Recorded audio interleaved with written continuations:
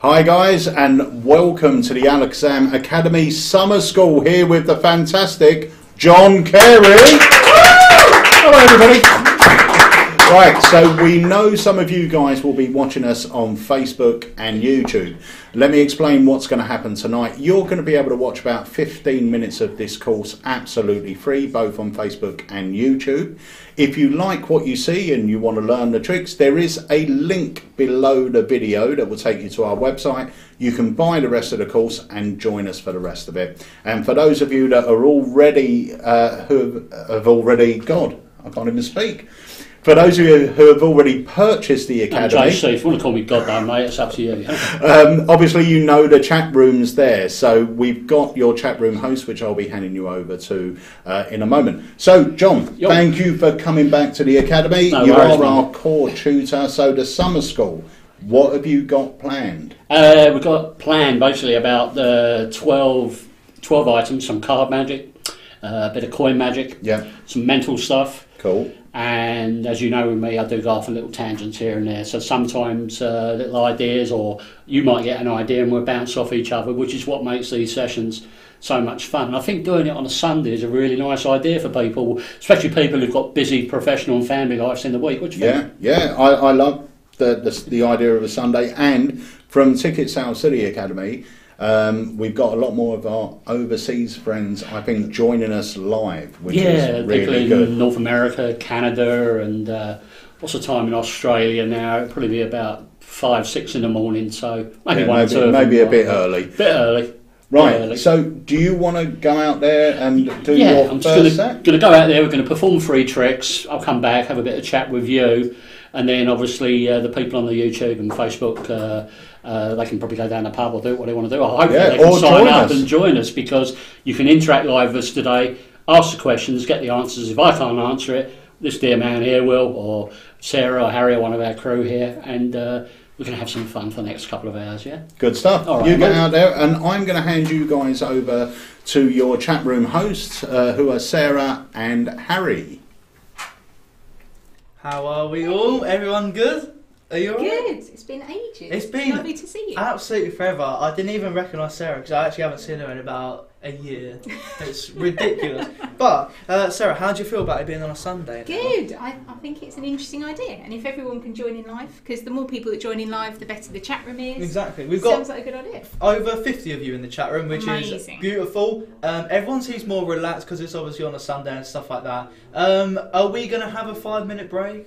Yes, we will have break. No, 5. A 5-minute break. Yeah, we're having 5 minutes a day because it's a nice short 2-hour course. Yeah, exactly. Yeah. We're aiming to wrap up by about 7:15.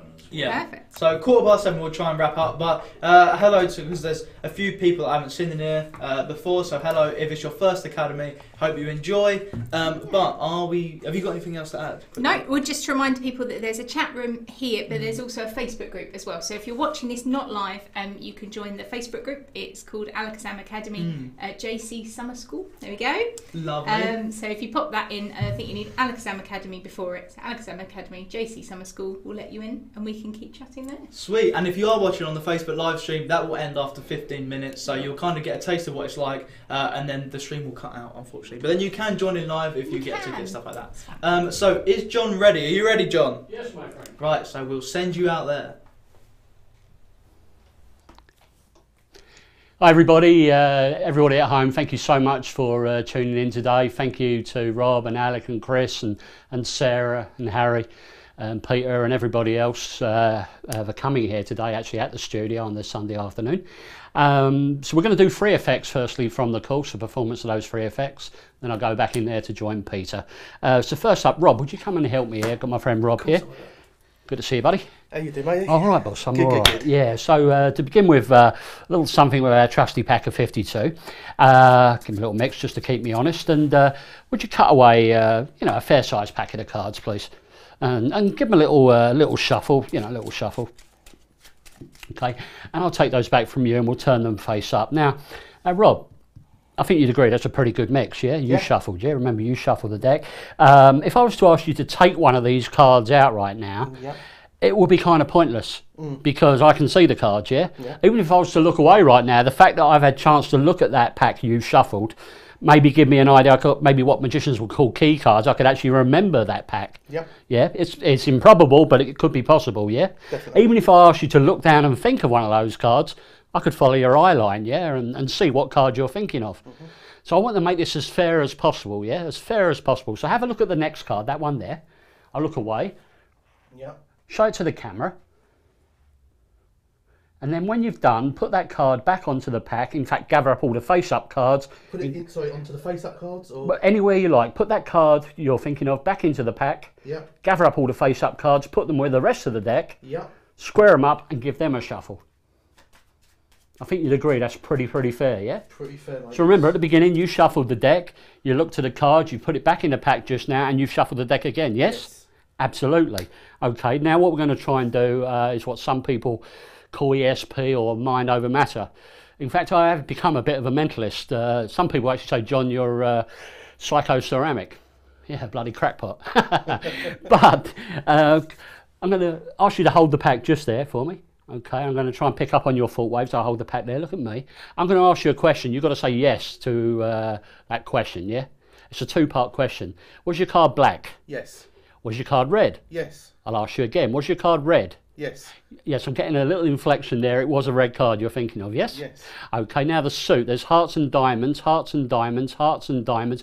Yeah, there was a slight dilation of the eyes there. I know you're thinking of a diamond, right? That's correct. Okay, but there's 13 values. I don't even want to touch the cards. There's 13 values in the pack. Ace, 2, 3, 4, 5, 6, 7, 8, 9, 10, Jack, Queen, King, yeah? As I go through those cards again, when I get to the number you're thinking of, just mentally scream out, yes!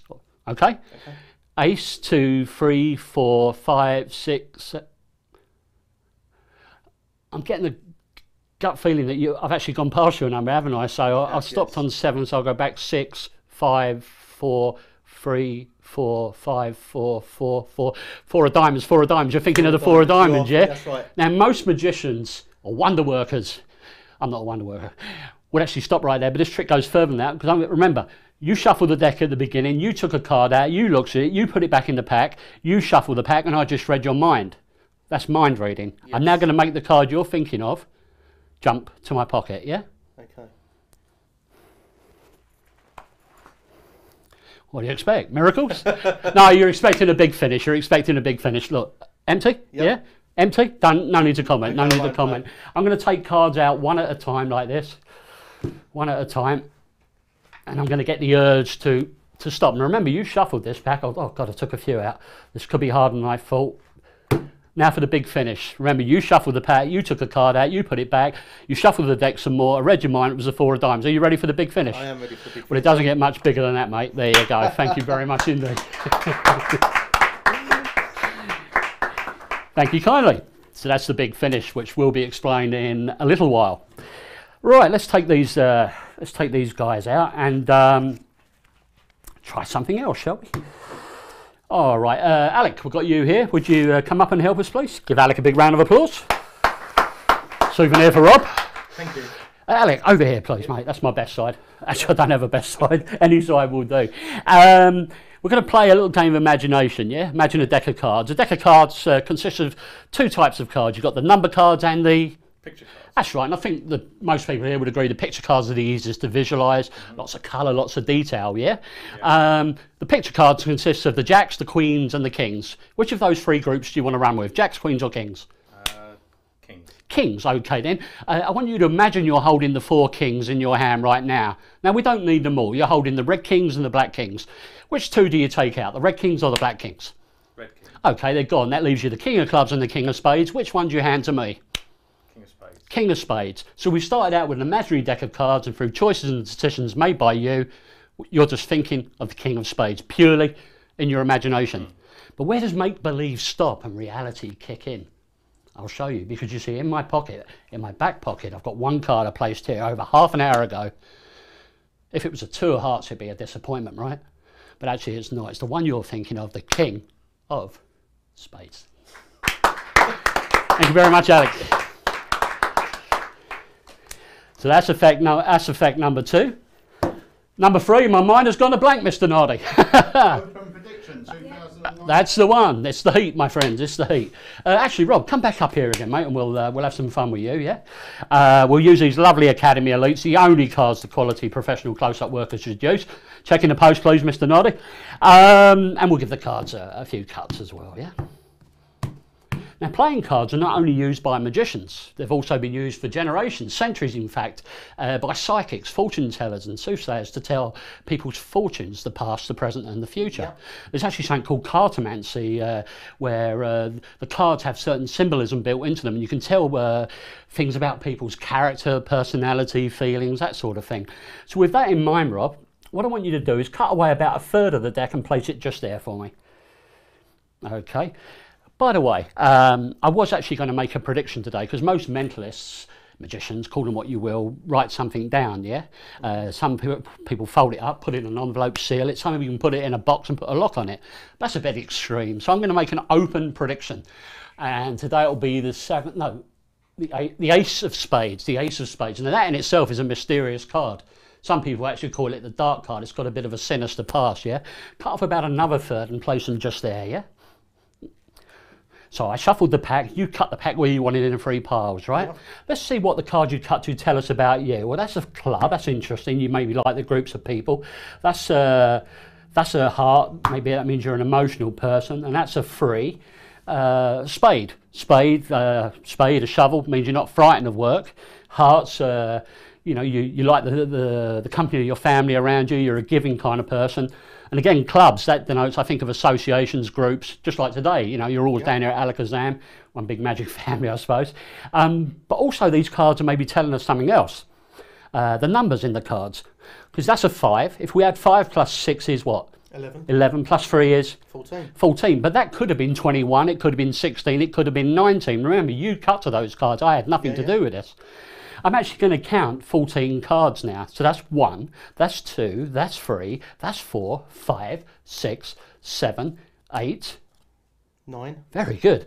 9, 10, 11, 12, 13, and that is number 14. Hold that face down for me. If the number would have been 15, we would have got the 10 of hearts. If it would have been 16, the 10 of clubs, ace of clubs, 4 of hearts. Turn these over, all these different cards here. These cards here, ace of hearts, jack of hearts, queen of spades, queen of hearts, 8 of clubs, and queen of clubs. But do you remember earlier I made a prediction, an open prediction? It was a black card, it was a spade, it was the... Ace of spades. The ace of spades. How impressed would you be if that was the ace of spades? Super impressed, John. Turn it over then and show everybody what we have at home. The ace of spades. Thank you very much indeed, everyone, and thank you, Rob, for your help. I shall go back to Peter now and we'll have a little chat. Wow, what a cracking first set. That is really good, mate. Thank you, my friend. And do you know what? I think out of all of those, I've only seen you do one of those before. Well, 90% of this is fresh stuff today.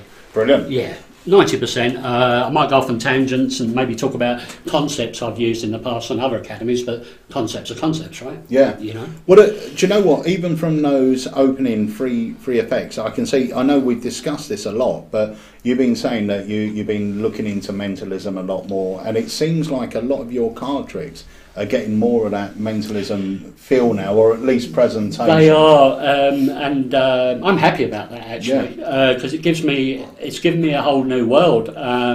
Having the influence of your good self, spellers, Mark Spellman, Michael Murray, Mick Wilson, Carl Scott, people like that in the mentalism community. I guess those guys know their stuff. It can't help but rub off on you, right? Yeah. Plus the books I read and study, and some of the things I purchase. Because one thing I continue to do, I love supporting live events of other people, or events, pre-recorded events of material that I'd like to learn. And because you can never stop learning, you know, there's concepts out there that I've never heard of before or seen. And you know, if I can take those concepts and they inspire me to come up with something, well, surely that's a good thing, right? Yeah, you know? Yeah. One of the tricks you did there, the imagination game. I mean, straight away when you were doing that, it reminded me of like an impromptu brainwave, like B-wave effect. Anyway. Yeah. And I was thinking to myself, if I was to do that, I'd love to have just like a blank deck reveal. Yeah. Just with that one solitary card sitting in the middle, even maybe with a different coloured back if you want to add that extra sort of B-wave type kicker. But it is that sort of effect, because you're speaking about imagination, and you can say, like, I want you to make all the rest of the cards just vanish in your mind, so you're just left with the card you're thinking of, which is the King of Spades. What if we could make that imagination a reality? Well, when I was on the tour recently, the lecture tour of New Zealand and Australia, and if any of my friends are watching this on Catch Up or now, hello, great to see you over here again. One of the guys over there, who's a full-time, Nick Cassidy's, great Australian professional, he said to me, do you know what, John? I showed him in a bar situation with a few of our friends. He said, I could do that as an opener on a stand-up set. Yeah. You know, and he said if I wanted to make it a bit bigger, no pun intended, I could use the Anglo-sized cards for the reveal. Yeah. You could come on, do your gags, introduction, whatever, and then say, lady there, you know, get someone random in the audience, we're going to play a game of imagination. You don't have to leave your seat. So you could do that as a stand-up piece of card mechanism. Yeah. Definitely. Other than just an intimate piece, you know. And the big finish, once again, it was another great effect. I love the jumbo card ending. I know Leo Schmetzers does something really fantastic with a jumbo as well. And to an audience, a jumbo card is quite a magical thing. To us magicians, we sort of know what they are, but they're quite a weird thing to an audience. They're a novelty, but after all the smoke and mirrors of the presentation with the divination, and then the gag, which I'll make your card go to the pocket, the Aldo Colomini gag. Yeah. But then you've got that serious moment at the end there, you know, and now for the big finish. Yeah. And it doesn't get any bigger than that. That's a real punctuation point. So it's a real 1, 2, 3 kind of whammy it's great. at the end there. Well, we're going to sort of start getting into the meat and bones of all this now and explain it all. So, guys, if you're joining us on Facebook or YouTube, your stream is going to end now. Sincerely hope you enjoyed it, everybody. Thank you for tuning in. Yeah, really hope you enjoyed the magic. If you want to learn how it's done and join us for the rest of the course, there is a link below this video which will take you straight to the product itself. And remember, if you purchase it tonight, it's only $9.99 for the whole course.